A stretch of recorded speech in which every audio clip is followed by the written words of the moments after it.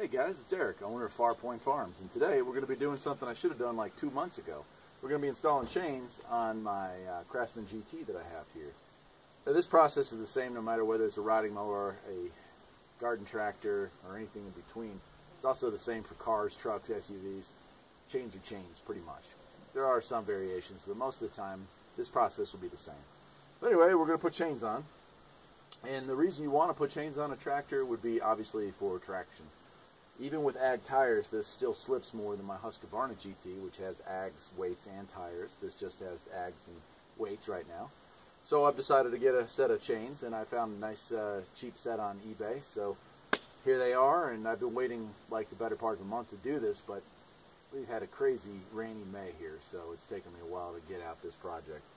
Alright, so step one of doing your chains here is to untangle this, which is a disaster in itself. Once you do that, you're going to go ahead and lay them out behind the tractor. Okay, so I'm going to pause the camera while I undo this. I've already got one of them untangled, but it takes quite a while because they kind of intertwine in themselves. We'll get them laid out and I'll show you what to do next. Okay, so as you can see, I've got the tractor here on level ground. Brakes are on. And I'll kind of pan this back a little ways. There you go. If you're like me, it took you about an hour to get those things untangled.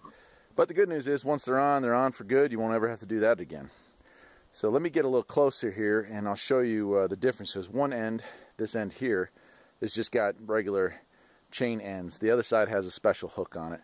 So let me stop the camera again. We'll get a little closer. I'll show you, and then we'll start the process of actually installing them. So here we are. We've got our chains rolled out right behind our tractor. And you'll notice on this end, we've got some different ends here. This is the adjusting tensioner, and this is just a hook. While on the other end, we just have regular chain ends there. Okay. So the next step is to take your tractor and roll it back until this chain is about centered. So now, let's take the brake off and roll this thing back a little.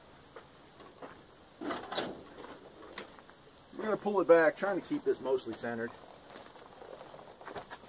If you're off a little bit, roll it forward and adjust it. Doesn't have to be perfect, but it helps to be as close as possible. And you can do this one at a time, or you can do them both at the same time. That's entirely up to you. But they both got to get done, right?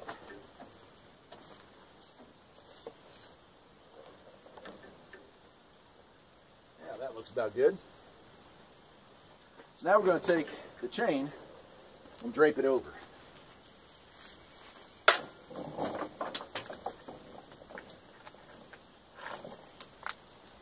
I'll hook this up on this backside, and I'll bring the camera around and show you what I'm doing. I'm going to do this, and I hope you can see it, but you're going to drape your chain over the top of the wheel, trying to get out as much slack. Obviously, if you have ag tires, it's going to be a little more difficult to do this because they tend to hang on the ags.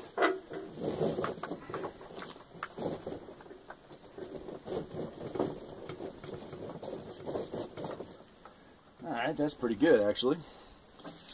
Now on the back side, you've got 5 or 6 pieces of chain, but you want to hook it to one. I'll probably hook it to the second to last one out. And that's an adjustment. But you see, I've just made that hook. I'm going to pull my chain up as much as I can. I'm going to do the same thing on the front here. Now let me move the camera around so you can see what I'm doing with the front. Okay, so we've got our back on, and now we're going to work on our front. We're going to, again, pull the chain up as much as we can, get some of that slack up. All right.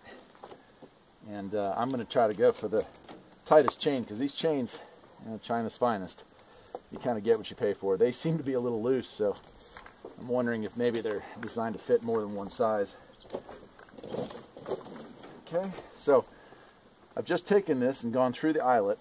I'm going to whip it back around here, and then I'm going to hook it in like so. There we go. So that's it. It's hooked into place. The back side's hooked in, the front side's hooked in. Now as I move this, I can see I do have some slack.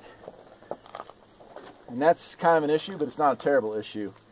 What you can do at this point is on Amazon or on eBay.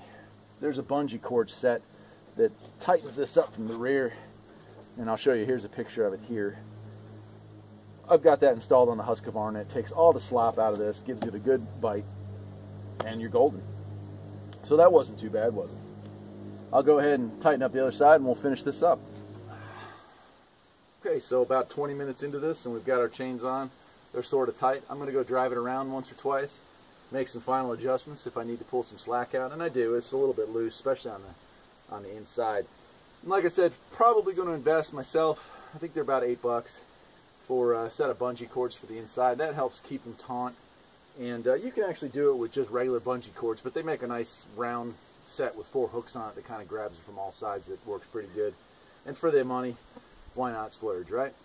So that's it. I'm Eric, owner of Farpoint Farms. I hope you enjoyed this video, and now you know how to put chains on your tractor, and you probably should, because who doesn't need more traction in life, right?